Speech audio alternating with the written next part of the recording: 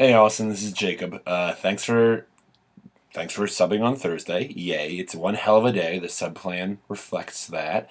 This is the lovely craft room art studio storage space of our lovely one bedroom here in the city, um, aka a glorified closet.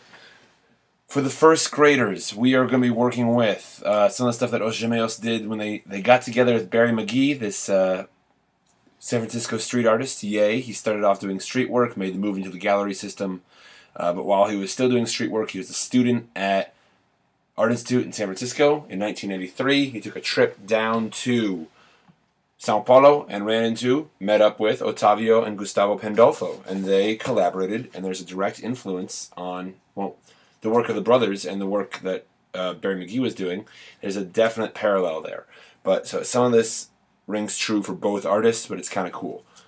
What you're going to have as part of your prep is a bunch of pre-cut sponges, some diamonds, straight up diamonds, some little, what do you call those, parallelograms? Yeah, parallelograms, why not? Quick, I've got a dish of water here. Don't tell Juan it's this close to the laptop. I've got three ramekins. Don't tell Emily that I'm using them for tempera paint. Yay, of tempera paint. 3 colors per table should be plenty. I say dealer's choice. You choose. Luck of the draw who gets assigned where. First graders don't have assigned seats. As part of your prep, I'd say have the paints ready to go at the tables. Just have them poured out. I've got a few dishes set out for you already. May need to scramble and find some more. Sue is always a good bet with those little plastic containers they use for veg and all that. But so, the lovely flat dried out sponges, hit the water, hit the water, hit the water, magically become awesome shapes, real sponges. Hooray for pre-cut, hooray for pre-cut, hooray for cutting it ahead of time. I've got some lunch in my fingers already. The nice thing about having a dish of water at each table is also going to allow students who, depending on the mood, depending on how the group's doing, if visiting another table to say, oh, you've got red, I really want red, that way they can rinse out their sponge before making the move. But the way this works is I'm thinking is today is the staging for the next day. Students will, so now that you've got your 3 sponges that fit together like so, 3 pieces, right? Yay. I'd say each student should pick 1 or 2 to start with. They're going to be different 1 or 2, but by picking 2, either these or those, or these. Keeping it straight. The relationship remains clear, and you see where the other one fits in. I'm gonna show a little both, so I'm gonna start with these 2 guys. Starting with one shape, starting with the other. I'm gonna start with, let's see. Ooh, purple. I'm gonna put that down in the uppermost corner of my paper. I'm gonna set it down. I'm gonna give it a push. I'm going to give it a lift. Hooray. That's the cool mark I get. The reason why we're doing this with a relationship of 2 is that then I'm going to come in with, and this is where it gets tricky because you want to keep that relationship the same. If I've got purple on this side, I want to make sure that I'm lined up correctly for the next one.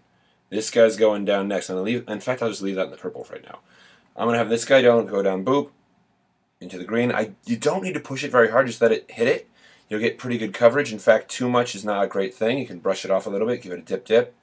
Yeah, I don't like how much, yeah, boom. Line it up right where it would fit. Smudging of colors is going to happen, but, we can dodge that bullet by taking our time. Ha ha ha, first graders. Boom. Now we have a second mark. How cool is that? I'm going to repeat this pattern a couple of times and show how the next bit happens. Alright. Actually, yes, I am going to repeat the pattern. Had an idea, decided to switch it.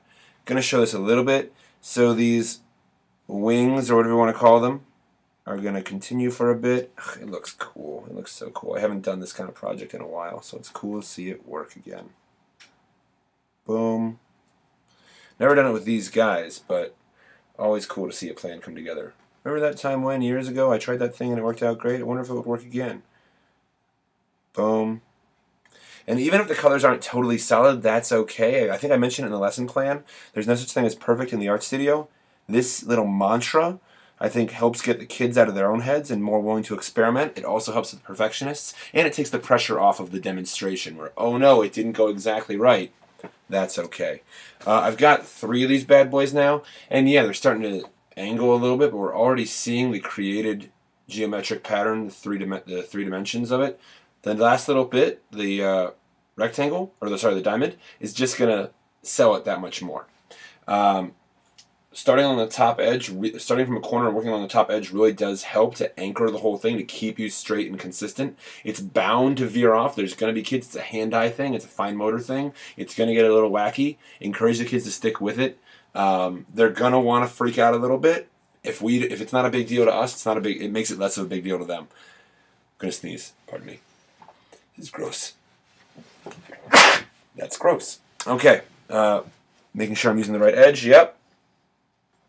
Orange, stick it in, boom. Ooh, can I go 2 on 1? Let's find out. 2 on 1 dip. Yeah, I can. Come back in. I'm going to do my tops. Top edges. Excuse me. Actually, I'm going to do this guy first. All right. So as we see, it's totally starting to work. These top edges, these whites that are going to have to overlap, you're going to have those occasionally on the edges. Well, yeah, they're going to come up on the edges. Save those for last. It's going to cause paint to get on the table paper. That's A-okay. It's just a bummer for the student who's moving their paper around a lot. They're going to get a lot of smear on the back, and that's going to make a bigger mess. We do have classes back to back, so paint on the tables is going to happen. The nice part with the kindergarten stuff is they're putting the white side of their box on the table, so we're going to paint over that anyway. And the next group up of the first grade, hopefully it'll get a chance to dry before they start painting. We're going to try to minimize it, but it's going to happen, and art's messy. So then the nice part is we can come back in and plug in the rest. And this is where confusion is going to happen. We're keeping your left and your right. What color did you have on the left? Left is relative. Matching up your purples and your greens. Matching up whatever your colors are. That way it becomes a pattern. Skip a, skip a, skip a, skip a. Alright? I'm going to take my time and I hope it works. Boom. Boom. Riding my newfound success with doing multiple presses from 1 dip. Look at that. I got 3 out of 1. That's excellent. I'm going to switch over to green because it's cool. Because why not? It's awesome. Give it a push. If colors bleed or blend together, that's going to happen. Colors overlap and get a little murky, that's going to happen. If it gets really bad on the sponge itself, like if Miss Day, the colors are all wonky, dip it in the water, squeeze, squeeze, it's clean again, no problem. Uh-oh. And sometimes you just got to force it. And that's okay too. Yep, muscled that one in there. Alright, plop that back in. Throw in a little bit more orange for my edges. I'm not going to do the full page because that's going to be, this is a time suck as it is for you to watch this video. Hopefully this is helpful. I think this should help you dodge any real bullets, that any major issues that are going to come up. Should be a pretty straightforward day. Thank you so much again for helping out. I'll have these sponges laid out for you. The temperas are in cabinet number 2 on the tempera shelf. Yellow, I bought some more yellow from the art store here in the city because I forgot to order more. That really should be allocated for kindergarten and not used for first grade yet because I want to make sure we have enough. I borrowed some earlier last week from preschool and felt kind of crummy about that.